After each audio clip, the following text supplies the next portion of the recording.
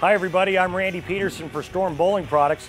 Today we're going to talk about a house oil pattern or a house shot. What is a house shot?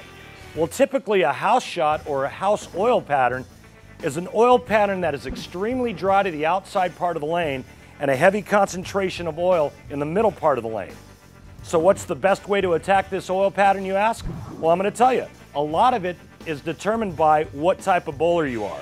If you're a straighter player, you'd want to play this oil pattern a little bit more towards the outside part of the lane and use the friction or the dry boards to get your ball to curve into the pocket.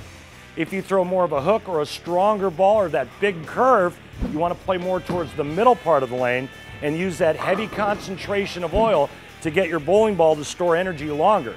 Get that ball to curve out to the dry part of the lane and back into the pocket to throw maximum strikes. If you're someone in between the two, say a tweener, somebody that likes to go a little bit more down and in, well then you just get right in between the two. So what kind of equipment should you use on a house oil pattern? Well, again, this is predicated on the type of style you have. A straighter player is going to use much more aggressive equipment to get the bowling ball to grip the lane surface and hook into the pocket. A player that throws the big curve, well, they're going to use something less aggressive. Remember, they want to store energy longer so the ball can come off the end of the pattern and drive through the pins.